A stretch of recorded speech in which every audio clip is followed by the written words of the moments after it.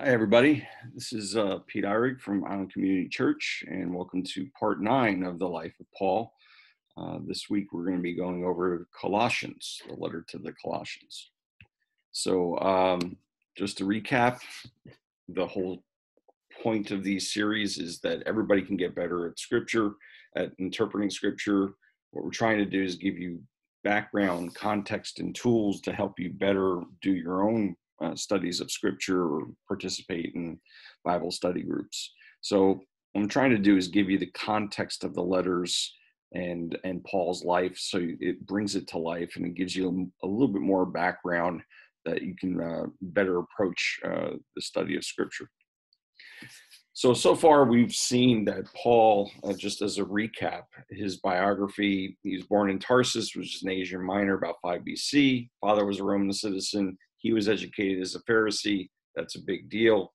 Encountered Christ as a Pharisee, changed his life, converted to be the apostle to the Gentiles throughout the Roman Empire. He was stoned, arrested, shipwrecked, you name it. Eventually was shipped to Rome for trial and was probably executed in around 66 AD. I think one of the key points that we've been harping on is that he was a Roman citizen at a time when people from the provinces were not Roman citizens. So it was kind of unique, and he claimed that right at various points, which was very important. As a Jew, there was a lot of different groups. He was obviously trained as a Pharisee, and that gave him a lot of credibility as he went around the Roman Empire and started preaching in synagogues. If they knew he was a Pharisee, that was a big deal. As an apostle, he became the apostle to the Gentiles. He almost single-handedly went around through 3 missionary journeys and extended stays in various cities and towns, started churches all over the place, and kept in communication with them, which is where we get his letters from. Of course, everywhere he went, he was in conflict. He was in conflict with the Jews once they figured out what he was preaching. The pagans, that was a completely different mindset. The Romans saw him ultimately as a troublemaker, and what he would call the Judaizers are other Christian teachers that would come behind him and try to convince some of the early churches that no, you have to convert to Judaism in order to follow Christ. And Paul fought against that his entire ministry. After we did the biography, we talked a bit about each of the epistles, which is a fancy Greek term for a letter. We said that Paul's writings and writings about him make up about 1/3 of the New Testament, so that's pretty important. Most of the letters that we have from Paul are what we'd call occasional letters. There's some background, some context, or some occasion that caused him to write the letter. And that's what we're trying to explore in each of these to make sure you understand that. We looked at the letter to the Romans, which is what I call the Mount Everest of Paul's letters. It's long, it's very detailed. It really gives an account of the gospel that he preached, and of course also addressed some topical things, some conflicts within the Roman church. It wasn't his church. Peter started the Roman church, so when he wrote that letter, he had never been to Rome, and so he was writing to a church that wasn't one that he started. As opposed to the next letter we looked at was the letter to the Corinthians. This church in Corinth was one that he started and shepherded. That letter and those 2 letters are really to correct the attitudes in the church and provide some practical pastoral guidance to them of how do you live in a fallen, broken world as a Christian? How do you relate to each other? So when we talked about the letter of Romans, I said when you read Romans, you get a picture of what I call the contemplative Paul. He's taking his time. He's laying out a very thorough argument for the gospel. First and Second Corinthians is what I would call the pastor Paul. This is Paul as the shepherd and pastor of these early churches and trying to write to them and correct them and counsel them and give them practical guidance of how to live out the gospel. Galatians is Paul the stern father, or Paul with his hair on fire. He saw that the Galatians were getting talked to by these Judaizer teachers that came behind Paul. Paul started the churches in Galatia, and he heard that they were considering they had to go get circumcised and follow all the rules of the Torah. And he's like, what don't you remember what I told you? And so that's a kind of a crisis management letter. Philemon is what I would say Paul's a friend and coworker. It's his most personal letter, and it was a plea to Philemon, who's the master of Onesimus, who was the runaway slave that Paul converted to Christianity. And he's sending Onesimus back to Philemon to say, hey, he's now your brother. Please accept him. And so that's a very short letter, but a very personal letter, very humble letter. This week, we're going to look at Colossians. And I would say that this is, when you read Colossians, you get a picture of Paul as a guard against worldly doctrines. And we'll talk about what that means here in a second. So just as a recap, Colossae was kind of a backwater town in Asia Minor. You can see on this map, it's not too far from Ephesus, but it was out of the way. Paul had never really been to Colossae. He had obviously known people who lived there, who maybe he met when he was in Ephesus or in Rome. He converted people who then went and started churches in some of these smaller towns. So you'll see in the letter that he actually mentions that I've never met you people in person, but he feels a real responsibility for that church. So the occasion of the letter to the Colossians is pretty straightforward, because he pretty much says it in the letter. He wrote this, he's one of his prison letters, probably when he was under house arrest or in prison in Rome in about 60 AD. And it was delivered, we think, along with the letter to Philemon, because within the Colossians letter, Onesimus is mentioned again.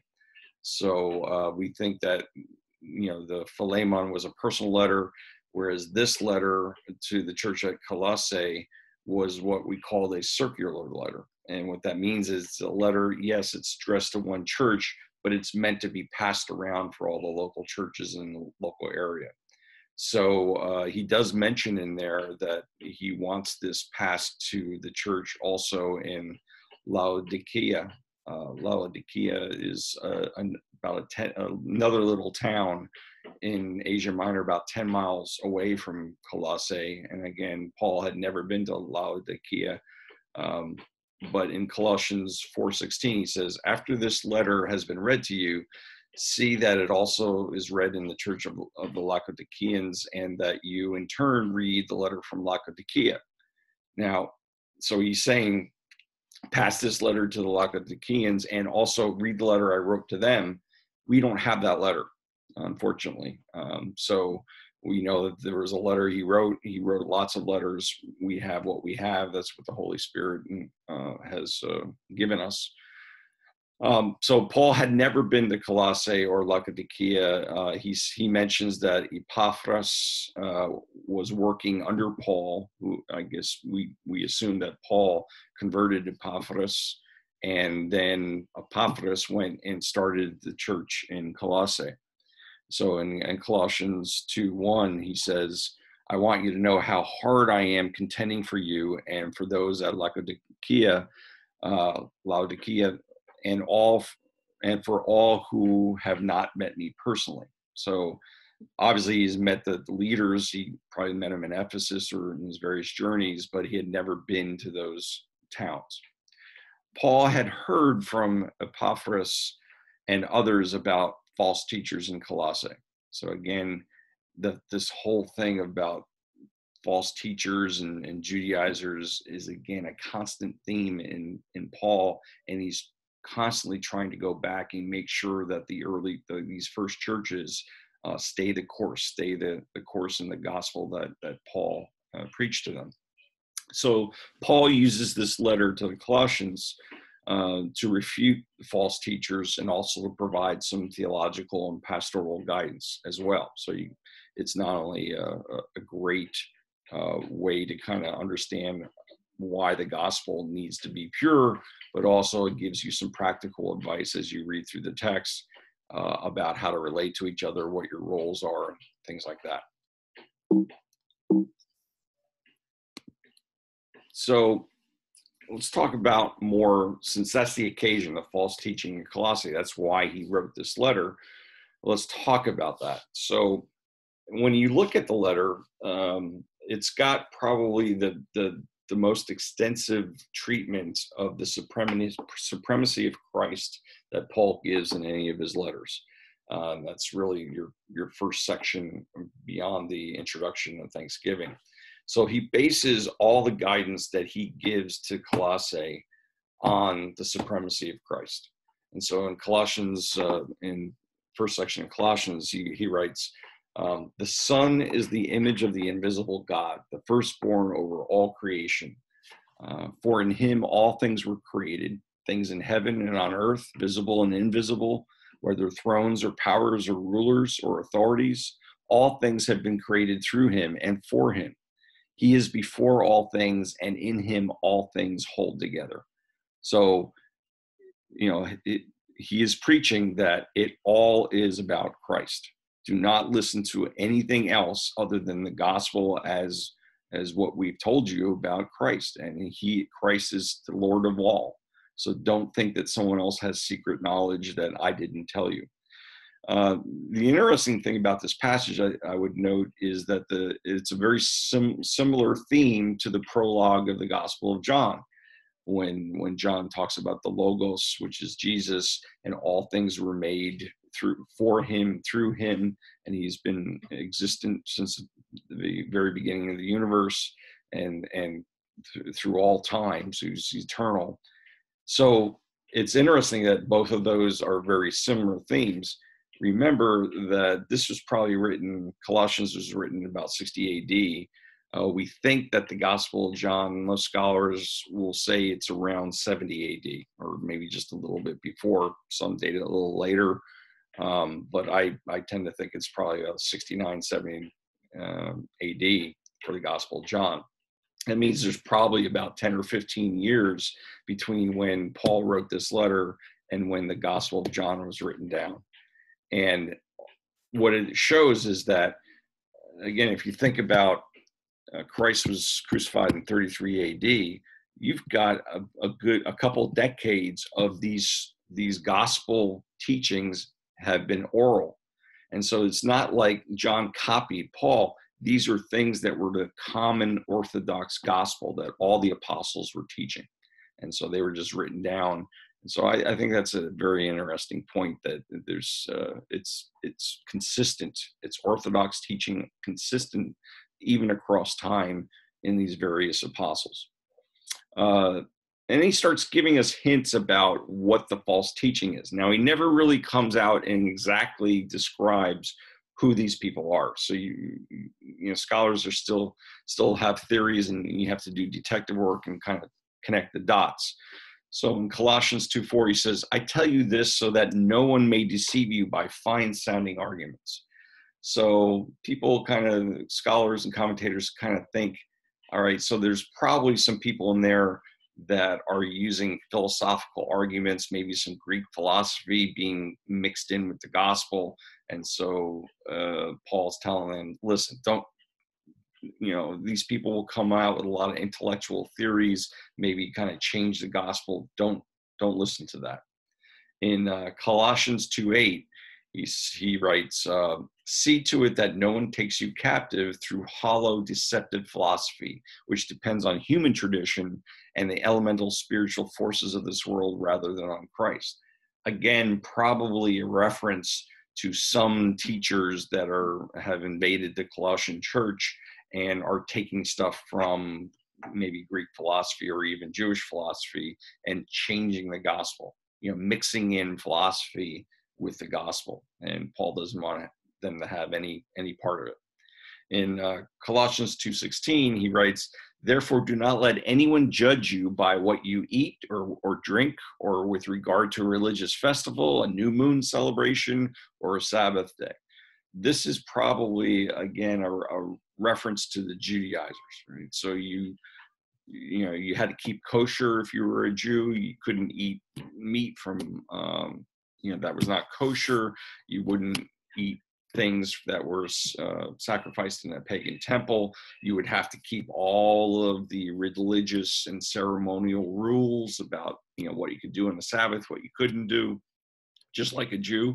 And so this is probably against the Judaizers, the people that would come behind Paul and tell them, oh yeah, well, Paul gave you that gospel. He's right, but he left out a bunch of stuff. Like, one of the most important things is you now have to become an observant Jew to follow Jesus. So you have to get circumcised, eat kosher, follow all the Torah, the whole religious festival. And Paul's like, no, it doesn't matter. The only thing that matters now is Christ. And in Colossians 2:20 and 2:21, he writes, since you died with Christ to the elemental forces of this world, why, as though you still belong to the world, do you submit to its rules? And those rules are: do not handle, do not taste, do not touch. Like all these rules about food and cleanliness and spiritual purity, having to do with rules and following sets of rules. That doesn't apply to us anymore. Christ did away with all that. You are just all one in Christ. And that is, again, strictly right against the Judaizers, what he would call the Judaizers that went to practically every one of his the churches that he founded either directly or indirectly. He kept fighting against that for his entire ministry. And you see that throughout his letters. We saw it especially like in Galatians. That's another occasion where he is directly refuting that influence. So I think the background, what I'd like to kind of concentrate this week on for this letter is really about this heresy and false teaching. And you can kind of split it into two parts, and I did here. So the first part would be what we would call the apostolic age. This is when, after Christ's crucifixion and resurrection, he commissioned the apostles and the followers to spread the gospel and create disciples across the world. And so that age would be from 33 AD, say, when Christ was risen, to about 90 AD, which is when we think that the last apostle died, which was John, probably in Ephesus. So after that, there were no more apostles because they had all been martyred, and John was the only one not to be martyred. He died as an old man in Ephesus. And so we don't have, the only real direct evidence we have for what these heresies and false teachings are really the letters of Paul and Acts and some other things in the New Testament. We don't have any other early Christian writings from that time that directly tell us what these are. So you have to kind of take each writing in the New Testament and tease out of it and create a picture.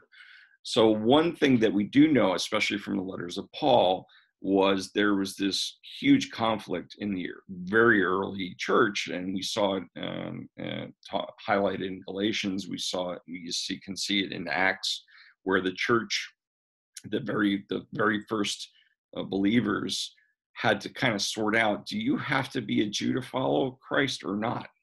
And is the gospel for the Jews? Well, obviously, through the Council in Jerusalem, the apostles decided, yes, it's for the Gentiles as well, the gospel. And Paul was given the green light to go ahead and preach to the Gentiles throughout the empire. But there were still people going around telling people, no, you have to convert to be an Orthodox Jew to follow Christ the real way. And that was certainly something that Paul was directly fighting against. So that's certainly one false teaching that was in circulation. Another one would be pagan beliefs in gods, idols, and sacrifices. So think about if you're a pagan, if you're a Gentile somewhere in the Roman Empire, and Paul is converting you and preaching the gospel, and you come to Christ and say you're in Corinth, and starts the church in Corinth.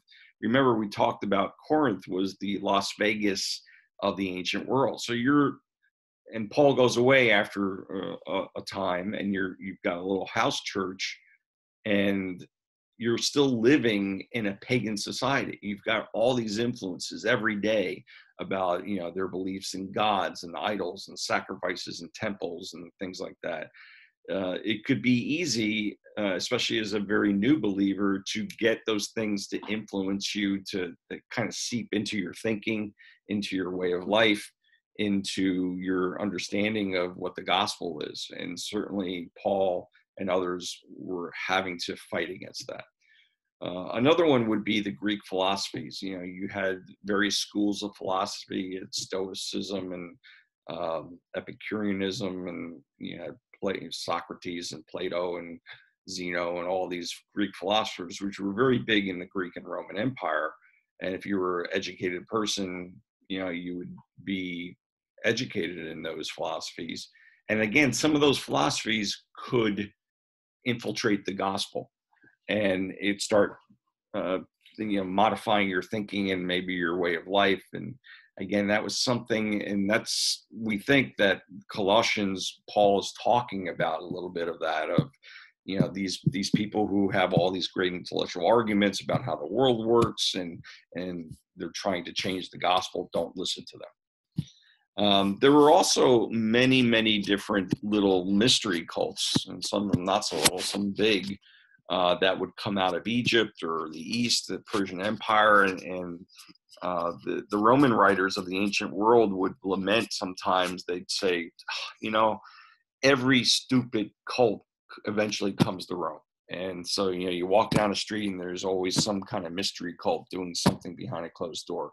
Now, ironically, the early Roman writers thought that Christianity was just one more of those cults. It's like, I don't know what this thing came from Judea. I don't know what they do. They meet in secret in the woods, and who knows what they do. So there were a lot of influences from different mystery cults and from Egypt and things like that. The last one is something called Gnosticism. That's a fancy word. It comes from the Greek word gnosis, which just means knowledge. And these were people that taught or they believed a form of the gospel that said, there's the gospel, the public gospel, the one probably that Paul's talking about and Peter, but there's a secret gospel. There's secret knowledge that only the true believers know. And it's really about this duality in the universe. And, there's the sons of light and sons of darkness. And we have secret knowledge that maybe even Paul and Peter are not telling you. And there would be, these false teachers that would promote some really wacky versions of the gospel that were kind of lumped together, and now we call it Gnosticism. So it would be secret knowledge cults. So think about it. If you're a brand new Christian in the middle of the Roman Empire, and there's maybe 20 of you in the town that are meeting in a house church, you're still living in this environment of all the stuff floating around intellectually, philosophically, all these rituals and pagan things. And now you have some false teachers that'll come through town and say, oh, no, I know what the real gospel is. Let me tell you about that. And Paul and all the other apostles and their followers were constantly trying to make sure that the early churches were not affected by this. And if it looked like they were, they would fire off a letter or go send somebody to help correct and get them back on track. So that would be the apostolic age. We don't have, outside of the New Testament, we really don't have direct writings about what these are. So you have to look at the New Testament letters for that. Now, the second period that I would say is the patristic age, and that's just comes from the word pater, which is Greek for father. So it's the church fathers, if you will. So it's the generations right after the apostles. It's the followers of the apostles, and then through the centuries. And that roughly goes from about 90 AD, which is the death of the last apostle John in Ephesus, to about the fall of the Western Roman Empire, 476, 450, depending on what date you want to pick. Now, we do have a lot of early Christian writings in this age, and a majority of it has to do with refuting heresies, because somebody would come, some teacher would come up and then say stuff, and that would spread around the empire, and the church fathers would say, no, that's not what the apostles taught us. This is what it is. And so much of the writings we have from that age are from church fathers fighting heresies and trying to correct and say, no, this is what the gospel is. This is what the apostles taught us about the gospel. And this is what Jesus said, not this stuff. And we actually have, there's a lot of different heretics and heresies and false teachings through those centuries. I just want to highlight a couple of the major ones. So there's this guy, Marcion, in about 150 AD. He taught that the God of the Old Testament and Jesus in the New Testament are two different gods. Like there was an Old Testament God and there's a New Testament God. Those are not the same gods. And he actually went and tried to edit Paul's, the Old Testament to kind of make it fit with what he taught. He had a following for a while, and the early church fathers had to kind of fight against that, and they excommunicated him out of the body of believers. Again, there was no Roman Catholic Church. There was just the church, and there was no pope. There were just individual bishops of major cities. But these early church fathers would try to fight against these heresies because they would be leading people astray. The next one is something called docetism, which is just from a Greek word that means to seem or to appear. So that was a big heresy that took about 100 years to work through, from 100 to 200 AD. And they taught that Jesus only appeared to be human. He wasn't really human. He was God. So anything you saw of him, suffering on the cross, it wasn't really Jesus as a human. It was God. And so he wasn't really man. And so that was a heresy that the early church fathers had to kind of fight against. The next one, if you go forward in time, about 220 AD, Sabellius was a person who taught that Jesus and the Father are not distinct, but they're just modes of a single being, meaning there's not three people in the Trinity. It's just one person, and they just have different modes. And that's not the Trinity. And so that was being fought against. Probably the biggest one that the early church fathers had to fight against, and one that threatened to split the church, was this guy Arius in 325 AD. He taught that Jesus, the Son, was created by the Father. He was not co-eternal. He was just the first fruits of the universe. So when God created the universe, the first thing he did was create Jesus. And so therefore Jesus is subordinate to the Father. He's of a lower order, and he was created by the Father. That's not orthodox. That's not what the scriptures say. Jesus was always there. He was always co-eternal with the Father. And the Trinity said there are three persons in the Trinity, co-eternal, been there forever. So this Arian heresy really started threatening to split the bodies of believers. So that had to be fought against. And the last one, I'll just mention, is Pelagius, who was a monk in about 420 AD. And he taught that, humans can do good works, and that can lead to salvation. He kind of downplayed the grace part of salvation and really said you can kind of pull yourself up by your own bootstraps, and if you do good works and you're a good person, that will lead to your salvation. And he was fought against very, very hard against, say, Augustine, who's one of the late church fathers. So I think that the interesting part of this is these, and there were many more heresies and false teachings, and to a large degree during this patristic age, there was something called the rule of faith. And that was kind of basically a shorthand for saying, here's what the apostles and the scriptures and the apostles' writings teach. All right, so that's the rule of faith. This is what we believe because this is what Paul said, and this is what Peter said. And if you look at the Gospels, here's what Jesus said. And so there's a rule of faith, if you will, that says if you teach something that's against that, then that's not right. That's a heresy. Most of these, like especially the Arius and the Pelagius, they led to the actual church councils where they got all the bishops together, or all the church leaders together from around the empire, and they would have to sort out, all right, so what is the Trinity? What are we going to tell all the people? And it was a way to, each one of these heresies would force the early church to really get definite on, all right, here's what this means. Here's what the Trinity is. Here's the nature of Jesus. He was God. He was fully man. He wasn't didn't seem to be human. He was human.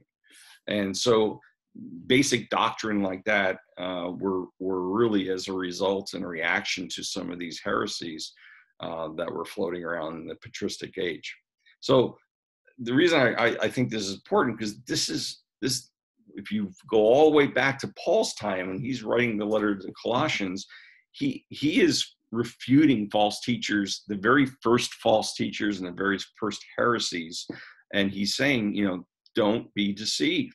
Stay with the gospel. Stay with Christ. Believe what I've taught you about the gospel. I'm not preaching some other different gospel. This is the gospel. If anybody preaches a different gospel that's not of Christ, do not believe him, and don't get sucked into the world. Don't let the world affect your belief in the gospel and how you relate to each other. So I thought it was interesting, if you think about it. We're talking about the apostolic age from 33 to 90 AD, and then the patristic age from 90 to say 450 AD. Is false teaching still a problem today? I mean, did they settle all that stuff 2,000 years ago and we don't have to worry about it? I don't know. You look at the world that we live in, think about it. We have New Age beliefs still are huge, crystals and Ouija boards and animal spirits that you can connect to and meditate and look at your navel and understand the universe. You just go on YouTube or the internet, it's all over the place, right? You have prosperity gospel teachers who kind of pervert the gospel and say, God really wants you to be rich and he wants you to have that Cadillac. And if you send me $24.99 for a pledge, I'll pray for you and you'll get that Cadillac type of thing. You have things like, you go on cable TV, you have some really popular shows about paranormal investigators or ghosts, and they go around and they try to connect with the dead, and it's all over the place. Televangelists, obviously, all over the television and internet. You still have heresies, like Jehovah's Witnesses.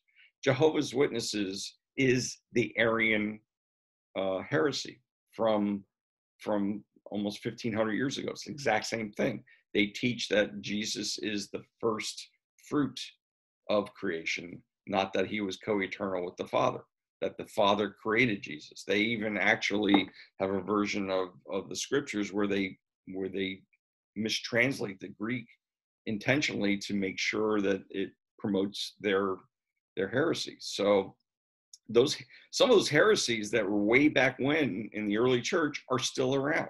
They just are called different things.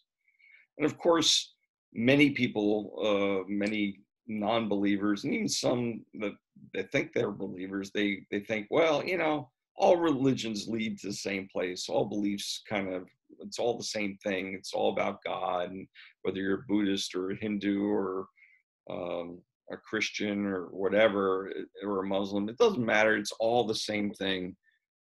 No, it's not. They claim different things. I mean, logically, that cannot be right.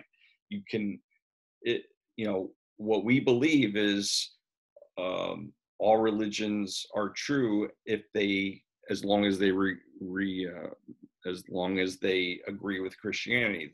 The minute they disagree with Christianity, they're wrong. That doesn't mean we're bigots. That's just saying, here's our revealed truth. And we have the revealed truth through Jesus Christ and the scriptures.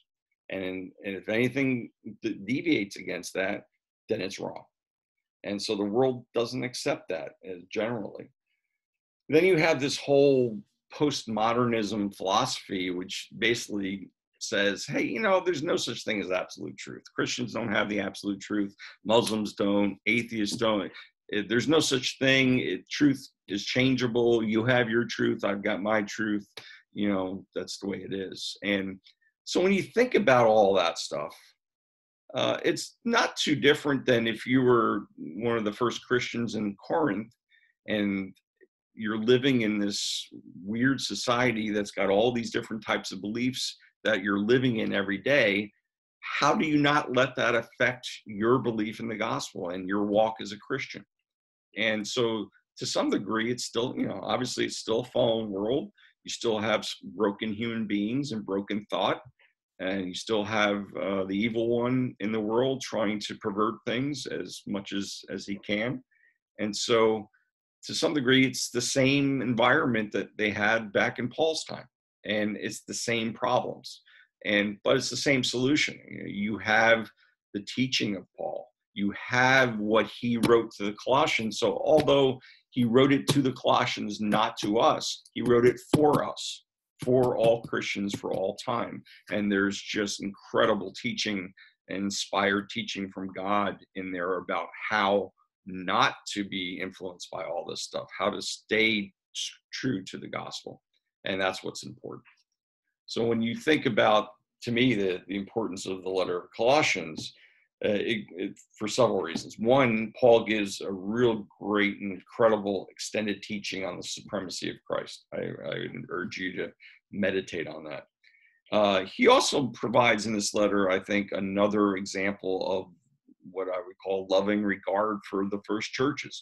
Remember, the church in Colossae, he had never been to, but he still loved it as one of his children, right? Because it was basically any church, whether he directly founded it, indirectly, or even the church in Rome that he had no part in, he had such tender regard for and really looked out for and was trying to do his best to give them the guidance and reinforce the gospel.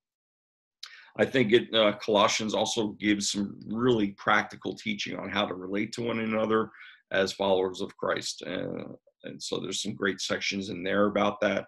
I think probably one of the main things is that it gives a real warning about embracing any of these world's philosophies and fads that will infect your church, will affect your gathering of believers, can affect your understanding of the gospel, can affect what you do in your walk with Christ and how you relate to one another.